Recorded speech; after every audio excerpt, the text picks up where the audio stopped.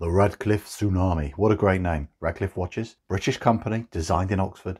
They've kindly sent me on loan this, the Radcliffe Tsunami. It's going to be on Kickstarter in a little while, so do bear with me. This is a prototype, but it's a very good one. It's going to give you all the details you need to know. And I just wanted to share it with you because I've seen pictures of it and I just thought the design is gorgeous. This is what we're going to cover. And I think it's going to be a really good price point for many of you to afford. If you're in the market for a really good micro brand, it's got an awesome set of specifications, you're in the right place. Hope you enjoy this review. So before we get stuck in me discussing this watch with you and all the bits and bobs I've liked and disliked and things you should be aware of, you're going to need to know the stats and specs. So here they are.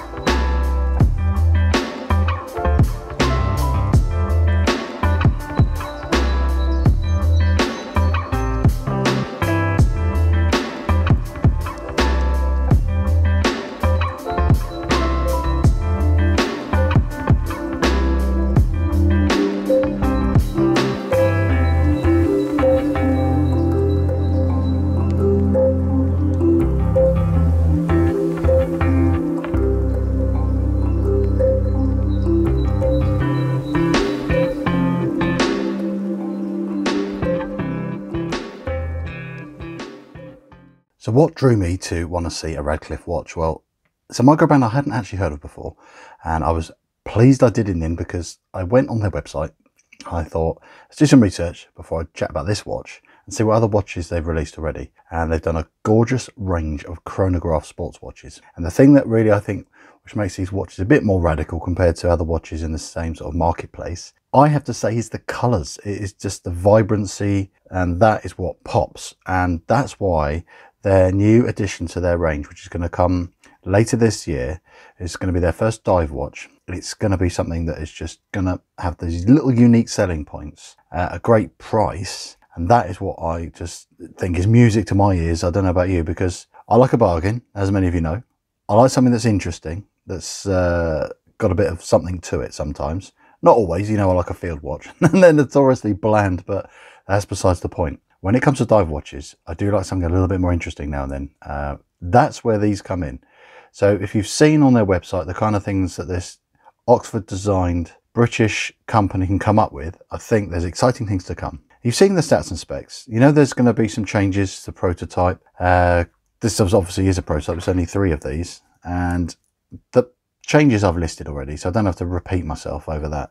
But what I need to discuss is the reason why I was drawn to this watch, and the reason why I think you are going to be in for a treat when the production one comes, is the price.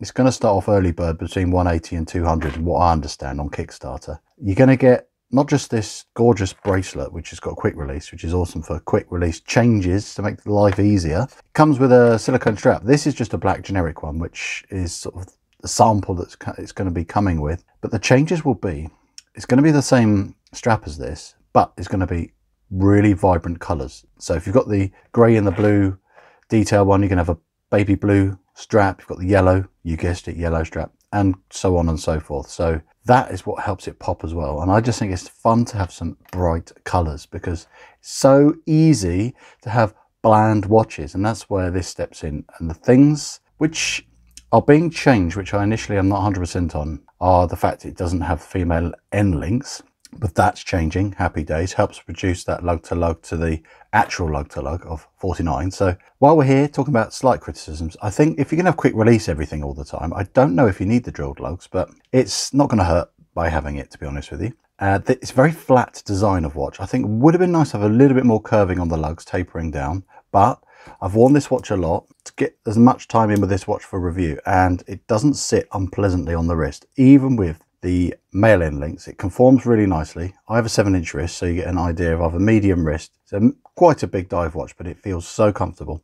And the weight distribution is spot on, helped by this really nice chunky engineered bracelet, which I do like, and I think I'm glad that's staying. But they are changing this clasp.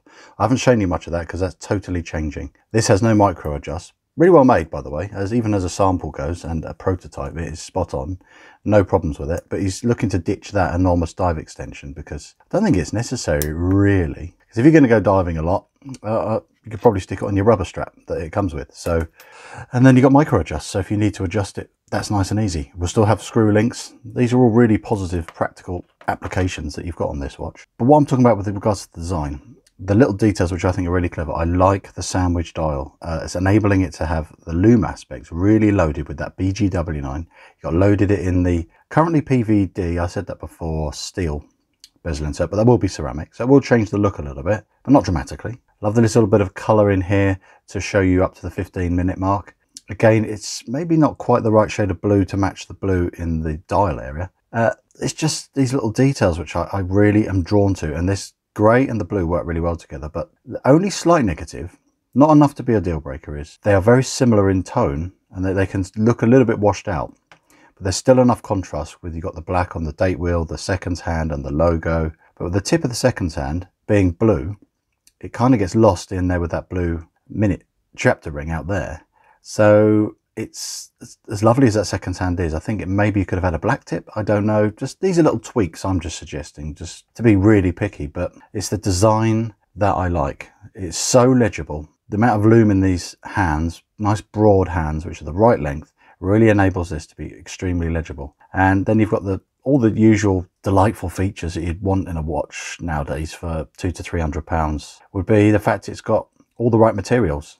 Like I said before, it's got sapphire with loads of AR coating, but it's not too garish. I mean, you can see it only just about sort of, there you go. You can just see it. It's not really obvious, and that's good because it could have been garish, but it's not.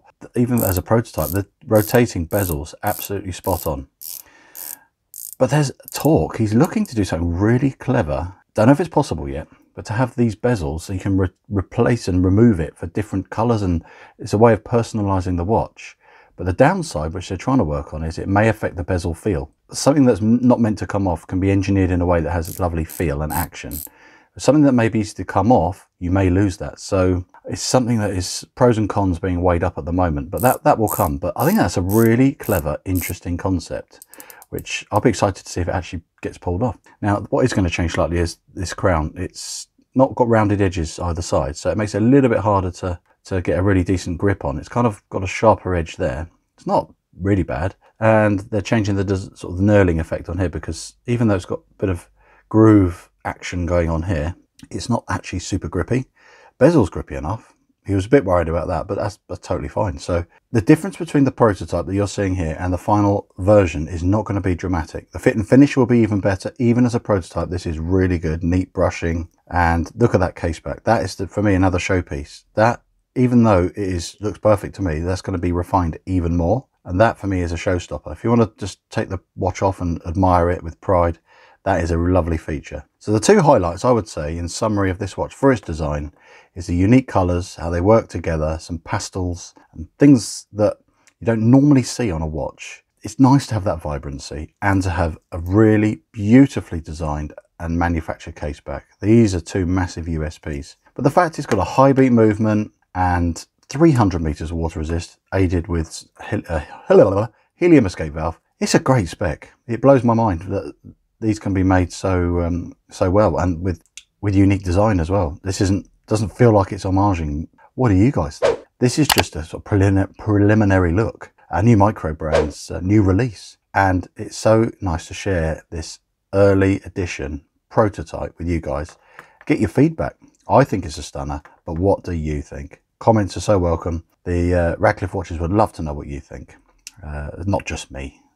My opinion isn't everything, of course. This is going to be shared with another watch reviewer after this. I've just been lent this watch, and I actually will be sad to see it go because I've thoroughly enjoyed it.